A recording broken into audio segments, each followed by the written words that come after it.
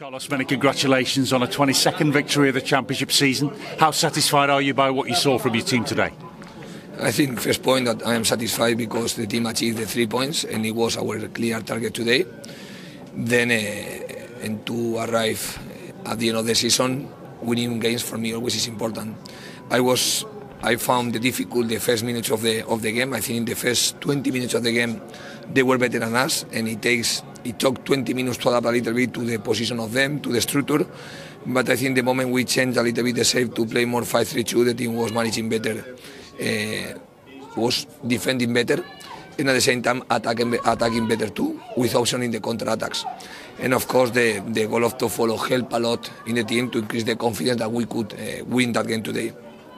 In the second half, unlike how the team performed in the second half, we were compact in defense, showing some good moments of personality in attack, and showing or having some counter-attacks that maybe they could allow us to make more different in the result.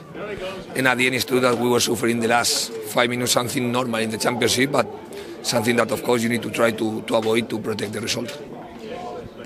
We are increasingly fascinated by your use of Jonathan Hogg as the middle centre-half when the combination works like that. Carlos, from your point of view, why do you do that? Just explain to us again, what's that there to stop? What's the function of it? No, I think we analyse the games feeling if we need to defend more with 5 or with 4 players in the last line. I think the fact that for me Russell is an important player in the middle.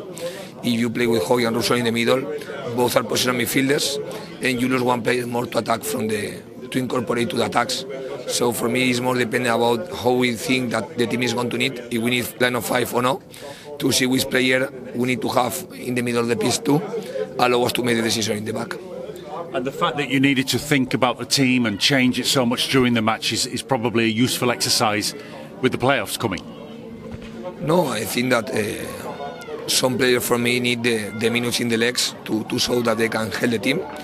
For example, after the injury of Danny Ward, for me it was important to see him again, because in football you never can move from lose some weeks to give your 100% performance after you miss some weeks. And for me, Danny Ward needed the feeling of these minutes, because we know that he's an important player for us. And Angelina is one player that still need to still need to add physical values to can play more minutes, but it's important to have players that can make impact from the bench.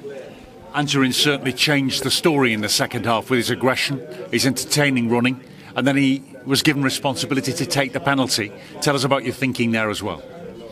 No, I think it was not easy to make the change, because for me Holmes was receiving between the lines very well.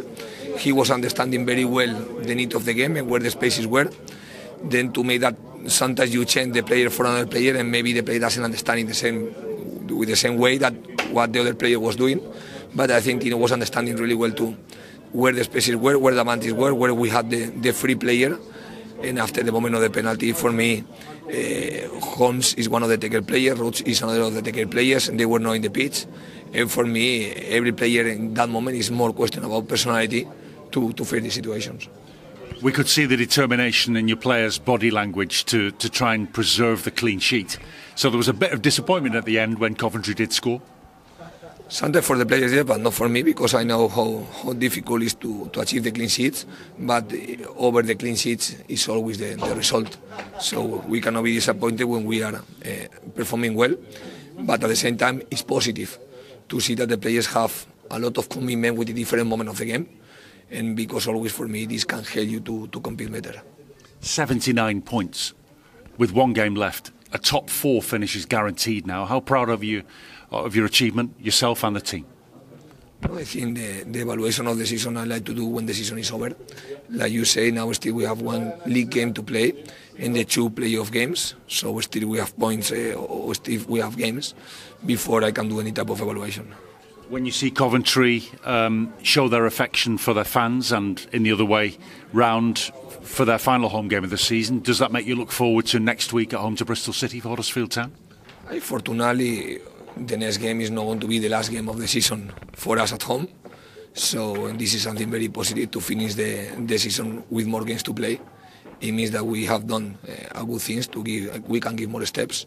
So now our focus now is to prepare the game in Bristol, and after, of course, to prepare the playoffs. Thank you, Carlos. Congratulations.